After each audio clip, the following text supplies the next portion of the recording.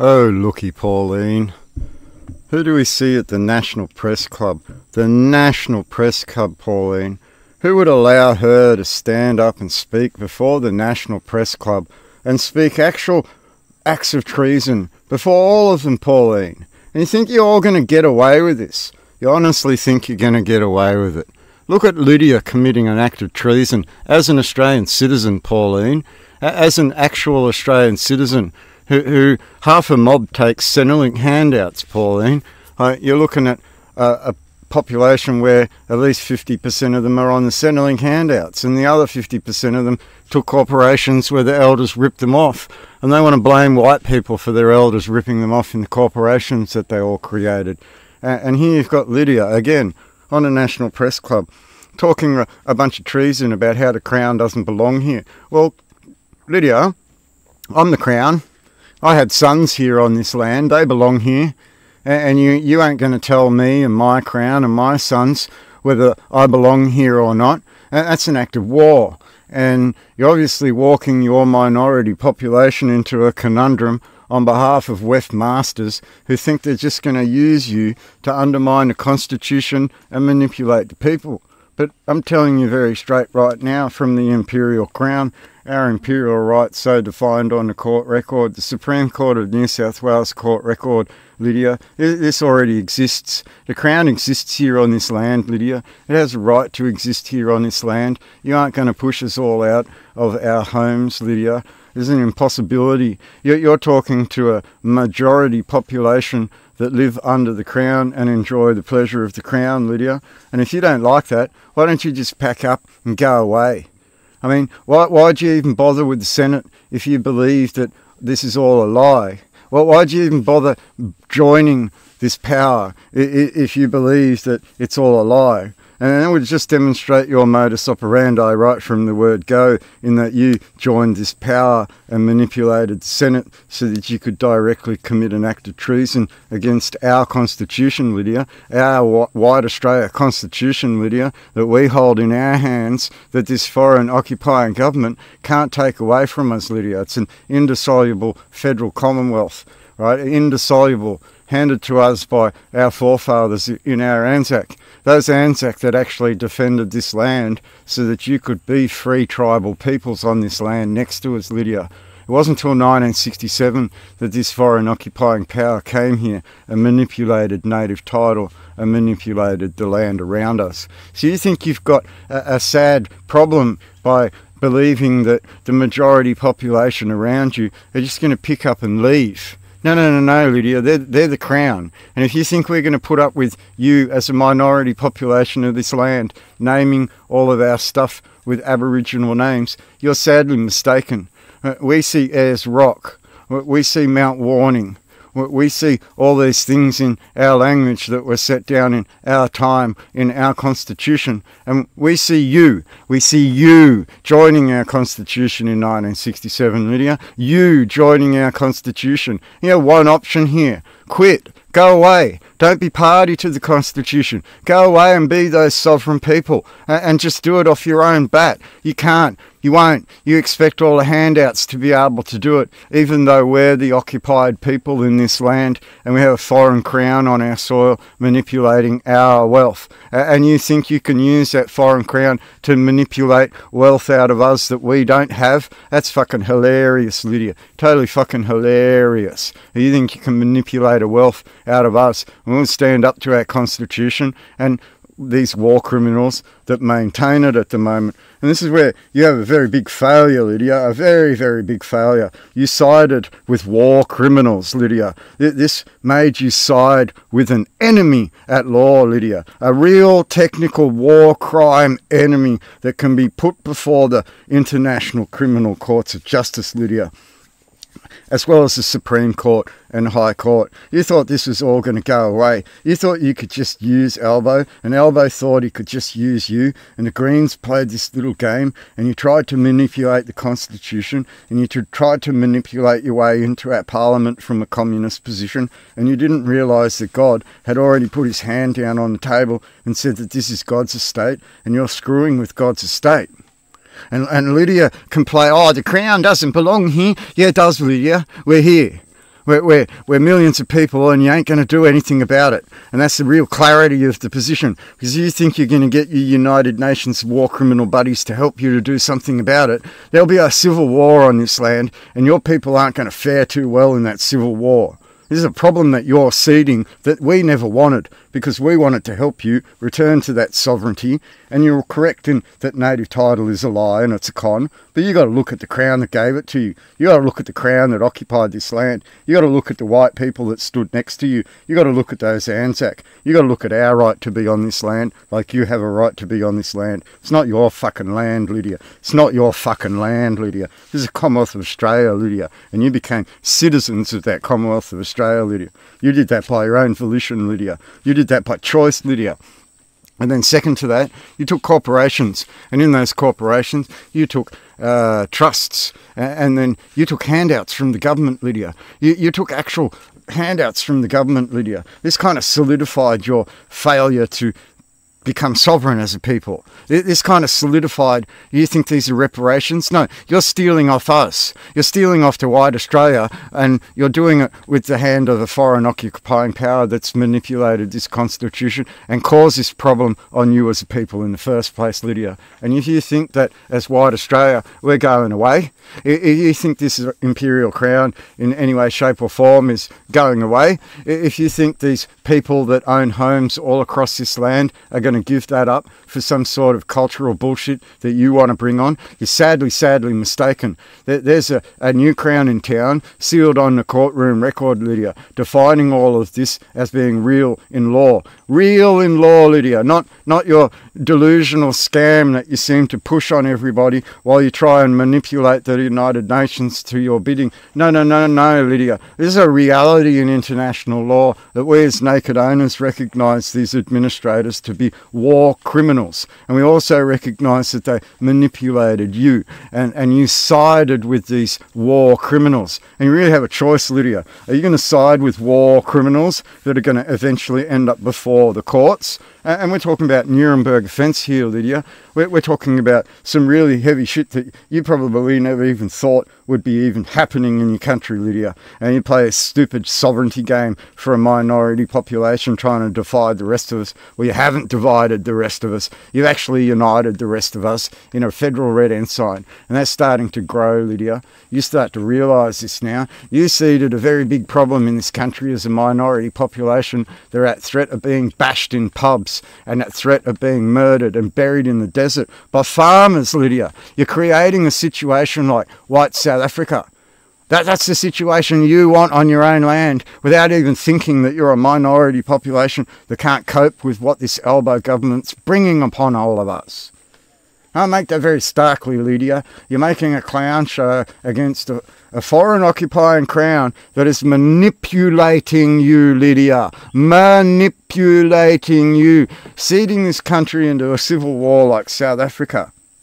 The only problem is here, Lydia, is that your people don't have a fucking chance. Literally do not have a fucking chance. And that's something you need to comprehend while you play this long-term stupid game, thinking that you have power from United Nations and with partners that are actual war criminals in international law, Lydia. And they've been caught the fuck out. Why do you think they're squirming so hard? Why do you think you're acting like a child? Why do you think you're speaking some of the most stupidest stuff before the National Press Club when we've got a legal position, Lydia? We'll just see you before the courts, Lydia. And if you be found guilty of treason to the very oath that you took, Lydia, you took, dressed like a white woman in a white person's parliament, Lydia, you did that. You very much did that. And that is an act of treason. And so be it if you get caught up in that act of treason and be found guilty by justices of this land that run those courts that you say don't have authority here. Well, they seem to clearly have authority here when they run your corporations for you, don't they, Lydia? The irony must stop, Lydia. The stupidity must stop. We don't fall for you stupid anymore, Lydia. We don't fall for this rhetoric anymore, Lydia. We see the reality on the table in that a constitution exists and you're citizens of what? Australia, right? So who are you? Have you worked all of this out in this international game, Lydia? In this international game where you failed, very clearly failed, as a tribe to stand in international law? I'm going to put you to that challenge, Lydia. Let's define your foundations with your dream time, Lydia. Show the world. Show the world that you are a nation in any way, shape or form. Show the world how you can do your dream time and join the realms of gods. Show the world how you can put down time and space and lay down your own realm. Show the world, because I did. Put it on court record, Lydia. Put it on the Supreme Court record, Lydia. Giving Supreme Court justices all over this country a line of authority to an imperial crown is actually occupied by foreign administrating power. You don't understand the power that it is to give a judiciary a power that they lost, Lydia. You don't understand what it means to give the judiciary a power that they haven't seen since 1967, Lydia. Probably 1954, Lydia. And the judiciary are looking at the Constitution and the line of authority that exists in the Constitution, and that's not where you are playing with your foreign powers, is it, Lydia? So you got a real legal problem on your hands in who you took oath to, Lydia. Doesn't belong here on this soil. We do. The Australian Imperial Crown has stood up and defined ourselves on the Supreme Court record, giving all those justices across this land, all those courtrooms across this land, line of authority to exist on this land, Lydia. Line of authority to exist on this land. Full, proper, white Australia line of authority to that Constitution right to exist on this land, Lydia. Existed on this land now 123 years. Not going backwards, not going anywhere, not moving these people out of their homes, not changing their allegiance, not making them Aboriginal, Lydia. It's just an impossibility. And you failed to be Aboriginal yourself, like hanging out with bikies and dressing like a slut instead of dressing like an Aboriginal woman like Jacinta does with grace and regal status in a parliament where she speaks from the heart. Whereas what do you speak from, Lydia? You speak from someone else's ideologies. That's where you speak from, Lydia. Someone else's ideologies, because you're unable to stand in your tribe and define that tribe in international law like we defined the Imperial Crown in international law, Lydia. In international law, on the Supreme Court record, Lydia. Haven't seen any of your mobs do that, Lydia. It's just a clown show farce where the entire country's now starting to realise we don't want you welcome to country. This is our country. You go back to your country, right? Your country's somewhere in the bush, somewhere down in Western Victoria. When we visit Western Victoria, we might say hi to Lidia's country, but when we go to Melbourne, that's our country. And when we go to Sydney, that's our country. And when we go to Brisbane, that's our country. You know, you see the difference here, Lydia? You can't call it all yours when we've been here 123 years, established all these lots of land, and we're watching this occupying administrating power fuck up all our shit, Lydia. Fuck up all our shit, Lydia. And you think we've had enough of it? Of course all these Australians have had enough of it, Lydia. But they've also had enough of watching you commit treason in a parliament and play games with foreign powers under foreign curial crowns. There's a reality of it, Lydia. You did that. You joined a power to commit treason against that power, and that power has every right in the world to slap you left and right. But at the same time, you undermined my constitution, Lydia. You had the direct intention to undermine my constitution, Lydia. That of the Imperial Crown and the people of this land, Lydia. You sought to do that. That's an act of treason against the constitution, and my crown's pissed off now. Totally pissed off that you would stand there in the press club and allow this to occur, Lydia. You're a disgrace. Total absolute disgrace to this country. And the way you are, unlike Jacinta, you seem to show some grace, and I totally respect that and would love to help you and your people out if that's the kind of grace that you would deserve. But look at Lydia. She's done the exact opposite. She's tried to undermine and weasel her way in and acted like a child and disgraced herself. Totally disgraced herself. The entire world looks at her like a clown. There's a clown show everywhere she goes. A clown show she drags around with her. It's called a circus, Jacinta. And you're not a circus. Look at the regal status that you are, wearing traditional gear in the parliament with the full respect of the parliament. That shows something about your people being respected and having a voice in the parliament, doesn't it, Jacinta? This is a kind of clown show that is run by communists and Albo, and we kind of now get to this point where, Lydia, you got so caught out at your game, I'd be scrambling to the post, because this is where we come to. Are you going to face a courtroom? Is the AFP finally going to actually arrest you for all the crimes that have been laid out on the table, presenting yourself as an Australian citizen and a senator and under oath to a crown? The AFP's got to act at some point, and I think you're fearful they might actually do that, given you worked with the Greens and Adam Bandt to be able to manipulate the Parliament in the first place. There's a conspiracy going on in this Parliament, and the people can clearly see it.